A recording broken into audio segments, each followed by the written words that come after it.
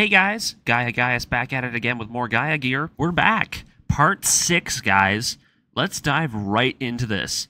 It's been a long time coming, and now we're finally entering the third arc of Gaia gear. The war against the Manhunters is finally about to commence, and with it, we get one of the fastest as well as the largest in scale arcs in the entire story. However, due to the complexity of the second half of this story, I am once again going to be cutting back on the amount of episodes upon which I cover, because each episode of the second half has so much happen in it. It's insane. We're going to be doing the remainder of the Gaia Gear series one episode at a time. It's really the only way, because this second half is so much more intense than the first. We're going to be diving in head first into a massive explosion of epic proportions. The 2 episodes ahead are a real treat, as the entire length of episode 14 is almost completely dedicated to the first major battle we'll see between the forces of Metatron and the forces of the Manhunters. This battle is huge. I'm not kidding. I'm talking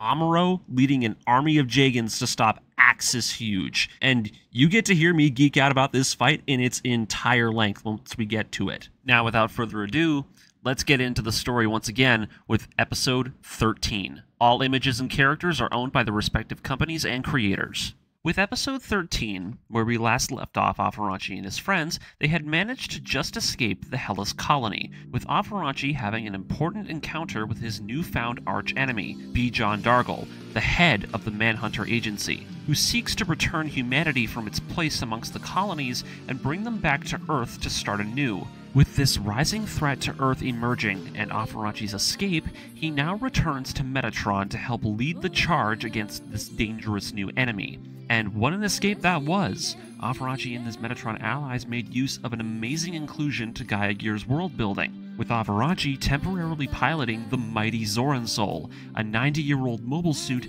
now turned Metatron man-machine whose own technological ancestry is that of the great Sazabi, the very suit Char used in his final battle against the Federation upon his death, with Afferanchi unlocking his true powers as a new type and coming to a full understanding of his newfound role as both Metatron's leader and the heir to Char. With this new power, Afferanchi managed to activate the hidden weapons buried within the 90-year-old mobile suit, releasing the suit's old sword funnels to defeat an entire squadron of 7 man-machines single-handedly. With him and his friends escaping the colony of Hellas, they head back to Metatron, with Afferanchi gaining newfound purpose in his own journey as the new leader of this organization. With that recap done, we're going to dive into episode 13 now. So thank you for watching, and let's go. We pick up our story in space. 3 weeks have passed since our heroes returned to the fleet.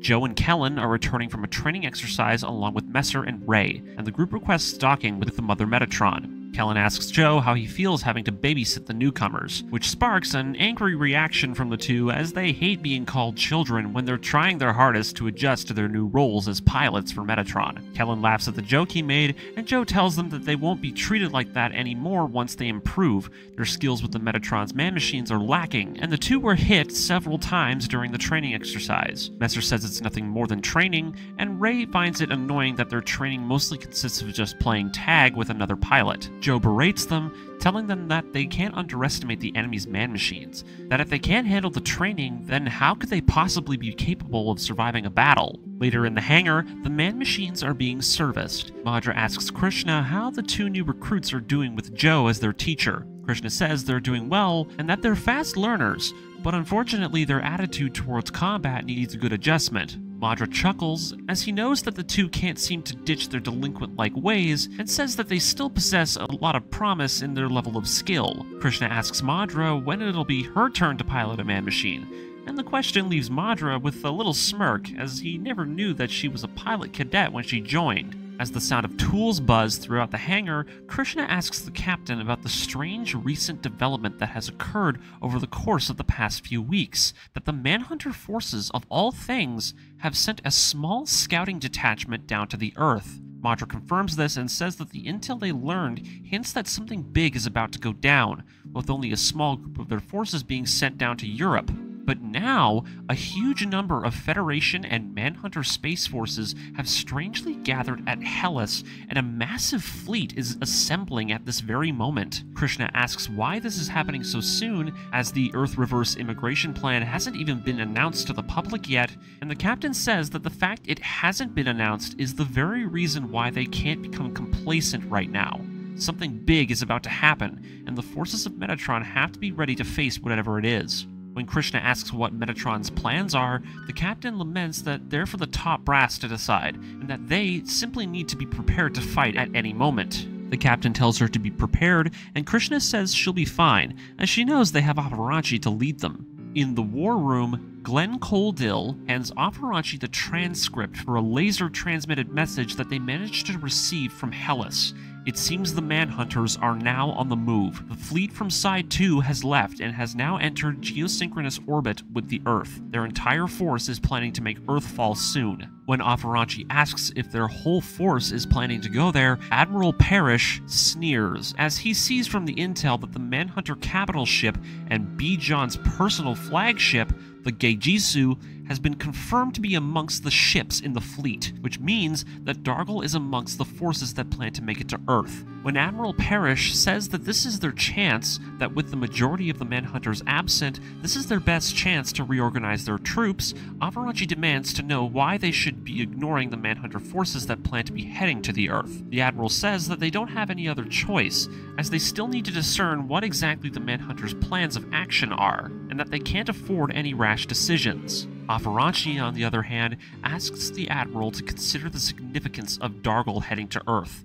The Admiral asks what he means, and Apparanchi says that this is their chance for Metatron to make a move, that even Dargle should be aware of what could happen if he leaves space undefended. And yet somehow, he's still making a move towards the Earth. He asks the Admiral what the meaning of this would be, and the Admiral denies that it doesn't hold any significance. That the Manhunters don't care about what strength Metatron poses, and that in all likelihood, Dargle is using this as a display of strength to appeal to the Federation government so that he can initiate his reverse immigration plan. Apparanchi then asks Glenn if the Mother Metatron will be capable of pursuing the fleet. He says yes, that at their present speed they could reach the fleet in just shy of 6 hours. With that information, Apparanchi then says the idea that's now beginning to form in his head. He then asks then if it would be possible for the forces of Metatron to catch them as they entered the atmosphere. Admiral Parrish and the other commanders, when they hear this, are in total disbelief. They can't believe what they're hearing. They can't believe that Apparanchi is suddenly considering an actual attack on the Manhunter forces. Apparanchi then asks the Admiral a question. That does this War Council consider the opinion of the majority to be the opinion of everyone? The Admiral says yes, but he does bear the final word, leaving Apparanchi to ask if he does defer to his judgment with this decision. The Admiral shakingly says yes, and Apparanchi makes his first declaration as the new leader of Metatron, that the Mother Metatron, its fleet, and their man-machine forces will launch an attack on the Manhunter fleet before they enter Earth's atmosphere. The Admiral, however, is angered. He can't believe that this is happening. He can't believe that Apparanchi is doing this.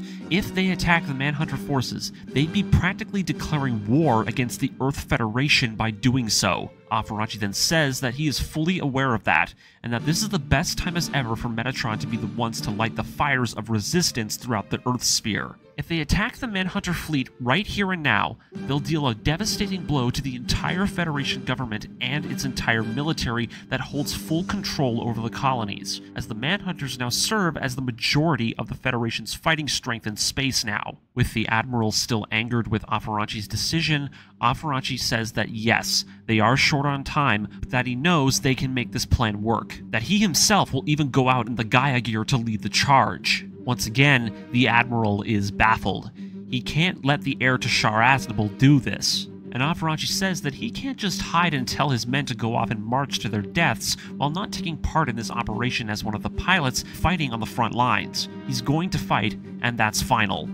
Later, the Admiral is left to stew in his own thoughts of what just happened in the war room. That if Avaranchi had just waited a few more months, they would have been back to the strength that they had before the Manhunter's invasion of Hellas. He then asks what Glenn thinks of this, and the man says he doesn't know what to make of it, that he agrees with him and says that he is unsure about the idea of having Avaranchi lead the charge with his man-machine. The captain laments that he wishes that Avaranchi understood more what it means to be the leader of Metatron, what kind of decisions that entails. The moves he's making feel way too reckless for him, and the Admiral believes that they can just win if they bide their time. But for those of us who are listening, knowing that Avaranchi has now met B. John Dargle, we now know how serious of a threat his reverse immigration plan would pose to the entire Earth sphere. That if he succeeds, it'll be the end of everything. The colonies, the Earth, and especially the end of all new types. He must be stopped for the good of all mankind and for the continued preservation of all life. What Azaria himself is thinking is absolute nonsense and speaks to his own ignorance and his simple-minded desires for glory and status. He wants to be the big general who leads the charge, but now there's this new kid who's speaking the real truth and comes from a simple way of life.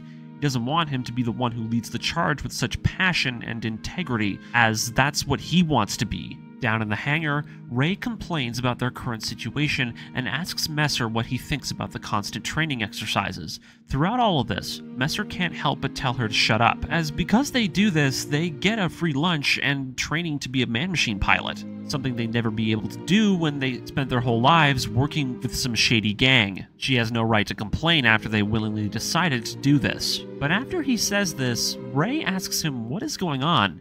He's telling her to go back to work. It's not like him. Suddenly, we get to know the reason why.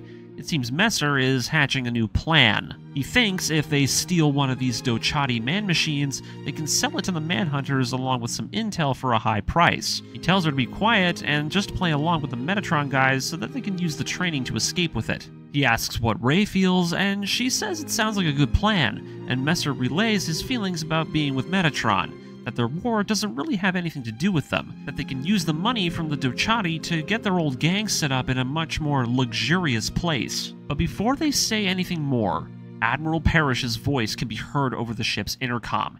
He reveals to all of them the plan to assault the Manhunter fleet in high orbit, that they need all their man-machines and troops ready for the attack in 6 hours. This will be their declaration of war. With his voice cutting out, the entire hangar's peaceful atmosphere changes instantly. There's a flood of gasps from everyone in the room, and with them, the sudden bustling of soldiers, mechanics, and pilots readying the man-machines. This leaves the pair in shock. They never actually expected that Metatron would be declaring a war. With the two freaking out, Captain Madra finds the two and gives them their unit assignment. They're going to be fighting along with Joe in the 3rd Dochati Squadron. When Ray freaks out, saying what the two are in shock of, Madra berates them and tells them that they need to stop acting so childishly and that this is what they've been training all these past few weeks for. Messer himself is pissed off. He's baffled that he's now being asked to fight. He storms off with the two. He's going to have a word with Avaranchi.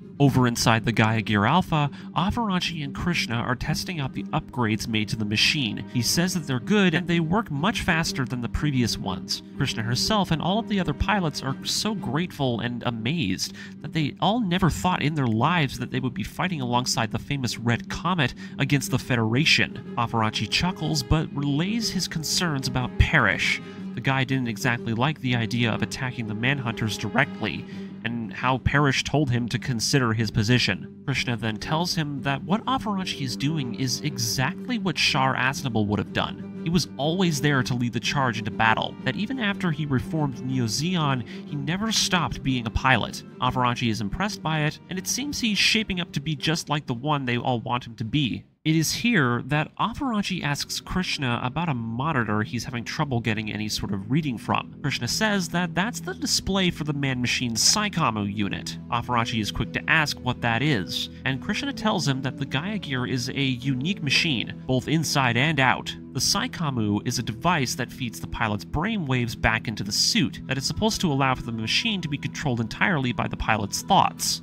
Afarachi then says that once he started piloting the Gaia gear, he could actually feel his consciousness begin to expand. He asks if this is what the Saikamu does, and Krishna says actually that is correct, but only a new type will be able to feel that change in their state of mind when it occurs. Average pilots often get sick and get headaches from such a device, that normal people often have their minds horrifically damaged from the use of it. She then says that the normal man machines they have, like the Dochatis, don't have them installed, as they pose such a health hazard, and that the only man machine in their arsenal that has one properly equipped is the Gaia gear. Also, the Zoran Soul also has one, but it's a mobile suit and not a man machine, so I guess that doesn't count. That this very machine was built solely for the purpose of Afarachi. This is his machine, and the developers of it took great care when constructing this one. It is here that Messer cuts in. He floats up in the hangar bay and demands to know what Afarachi is thinking. Krishna tells him to be more respectful to His Excellency, but Afarachi says it's fine and asks what's wrong. Messer asks what on earth he's doing. With them now preparing their forces for war, he can't help but feel angered by what he's doing. Krishna tells him to back off, that he needs to stop talking to him like that, but Afarachi says he's okay, that if Messer has concerns, it'd be best for him to wait when the other pilots join the briefing room to coordinate their plan of attack. Messer grunts and says he'll be waiting. We cut to a short while later, after the meeting had ended, and Afarachi understands that he's fine with the idea of Messer and Ray not being pilots. However, that because they came under the premise of joining, that they've received reasonable compensation for doing so, and that if Messer violates his orders, he will be sent to the brig. He asks if Messer understands, but the man can't help but feel threatened. Krishna steps in and says that Afarachi is following the rules and regulations of this organization, but Ray can't help but point out that his quote-unquote regulations are just dumb rules that they hate following. Afarachi asks if they themselves follow any rules, that it's only natural for humans to create them when founding basic relationships, but that in all reality it doesn't work if the two of them can't follow the rules of others at all. Messer gets pissed off again, and he tries to shove him, asking how he sees himself as so much better than him. But Afarachi steadies himself in the weightless gravity, asking Messer if he can really solve things with the amount of pent-up anger and the level of violence he always displays. Ray is quick to snark back, saying, coming from the guy who's going to war. Messer then asks if Afarachi has let the idea of being a new type get to his head, but Afarachi says that it isn't like that he's trying to find the best way to change himself through the use of this organization, for the good of all Earth and for the rest of humankind. Messer tries to make a snarky remark, but Afarachi cuts him off, saying that the Manhunters are misguidedly trying to save the planet through human effort. But what they're going to do, with bringing all of humanity back to Earth, they're inadvertently reversing all of the things done to save it in the end. That they must stop the Manhunters before this happens. They have to stop the Earth Reverse Immigration Plan now. In order to achieve that, they must unfortunately take weaponized action to prevent their plans from seeing light. Ray then points out the fact that Afarachi himself is from Earth, and that what he's saying sounds like a contradiction. That if Metatron gets their way, he won't be able to live on his little island home anymore. But Afarachi says that he understands that, and that he's willingly able to give up his little island home for the sake of Earth's overall protection, and by doing so, he will work to make the colonies a paradise for the rest of mankind. He asks if they themselves are going to help him, with the warning sirens beginning to sound. And Messer surprisingly agrees. He says that if the colonies were remade into a paradise for all of them, that'd be the best thing ever, and Afarachi asks Ray what she thinks.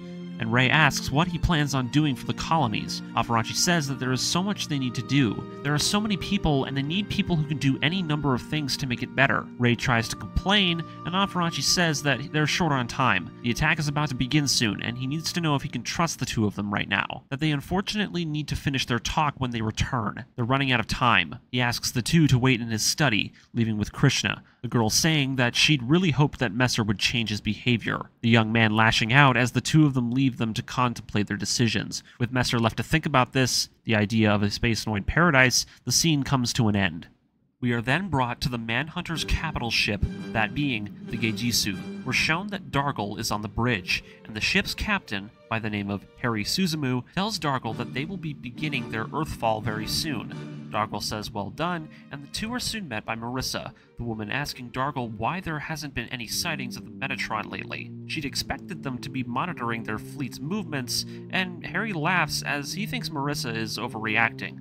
That Metatron know not to mess with them, and everything is going to be fine in the end. The captain then says that carelessness will get you hurt, and the captain backs down. He understands that they'll continue to keep their eyes peeled for any Metatron forces that try to hinder their descent. Their man-machines are on standby, and that all their troops are ready for anything. The captain says that's good, and he turns to Marissa and says that he doesn't think that Metatron is just going to sit idly by either, that he intentionally leaked the intel to Metatron in hopes of getting some kind of a reaction out of them, hoping to get some kind of reaction out of Afaranchi, to see how he would react. Marissa asks what's going on inside Dargle's mind, and the captain says that if he were thinking like Afaranchi right now, he'd be doing everything to stop their descent. If the Manhunters managed to take control of the Earth, they wouldn't be able to stop them, and if he launches a reckless attack, the Federation government would hasten its own collapse, something that Metatron would paradoxically need to survive for its own goals. That Afaranchi's goal, therefore, should be trying to attack them before the Manhunters can initiate their plans. Marissa wonders if Afaranchi is that far ahead.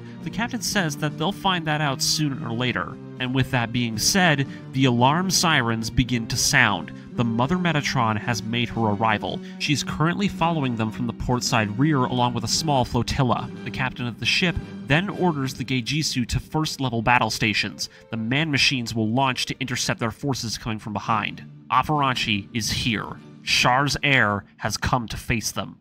Mother Metatron, Hangar Bay. The alarm klaxons sound throughout the ship. All man-machines begin to make their launch procedures. The Mother Metatron's support carriers are also ready as well. The ostentatiously named Garda-esque transport ships, the Air Forces 1, 2, and 3. Before Afaranchi enters his machine, Madra and Krishna tell him that they'll be heading over to the Air Force 1, where they will be waiting to pick them up when the Earth's gravity begins to pull them in. Afaranchi himself is ready, but says that if things get too dicey, he can still transform the Gaia gear into its fighter mode and make it through the atmosphere. The two are surprised to be soon met by Messer as well as Ray. Afaranchi asks if the two of them had a change of heart. The two say that they have. They're not going to sit back and watch as everyone else goes off to fight. They're in this too. The two head off to their dochatis, and Afaranchi boards the elevator with the Gaia gear. Now finally completed with a new pristine silverish white paint job to complement it. The Gaia gear walks towards the elevator, rising up as the first two squadrons have already departed. As it does, we see that Joe is glad to see that the two rookies have finally changed their minds, and Messer tells him to knock it off. He just wants to get himself out there into the action. Joe directs them to Dochati number 6 and number 7 as those are their machines for this mission, with him taking the lead with his own custom unit, the Dochati DH-3B. They have to be fast now though, as they are late for their launches. As the three make their way to the catapult, Joe explains to them that they need to keep a tight formation. Their target is only Dargle's capital ship, the Geijisu, and if they can't make it and they begin to burn atmosphere, they need to retreat to their carrier, the Air Force 1. Messer wonders if they can even pull off such a maneuver, but Joe tells them that they need to be ready for that or else they'll burn up. Messer cheers on their unit, and Ray herself remains quiet. She's still shocked that she's here. She never thought she'd be in a man-machine one day fighting for Metatron. Shortly after, with a contact link from Messer's Dochati's hand, Messer asks if she's still in on their little scheme to steal these suits. She asks if Messer has been lying this whole time, and Messer says that he was, and that he has no reasons to go and die for Afaranchi's cause. But Ray starts to get it as to why Afaranchi and him don't get along so much. Messer asks if she said anything, but Ray says no. She's still going to follow their plan to steal them. Back in the elevator, Afaranchi begins his preparations to launch. The Gaia Gear Alpha has been equipped with a hyper-mega launcher. The unit is in its fighter mode with the launcher slung to its underside. Afaranchi boards the machine and closes the cockpit hatch. As he begins the launch sequence, he can start to sense the emotions resonating through space. He grips the controls tightly. He can feel the malice burning from the void beyond. It feels like a growing storm of hatred, and he can sense it, the center of that storm. It's him, Bijan Dargle. The Gaia Gear Alpha locks its landing gears onto the catapult. The afterburners begin to fire up. Afaranchi gives the signal. Afaranchi Char, Gaia Gear Alpha, launching. With sparks ripping across the catapult, the Gaia Gear Alpha blasts off into the darkness. The battle has begun, with distant beam fire sparking across the stars. Now, episode 13. The battle has started, but we are going to have to wait for the next video where I'm going to get to covering it, as the battle is going to take a lot of editing on my end to show it. So for now, we'll just leave this episode as it is.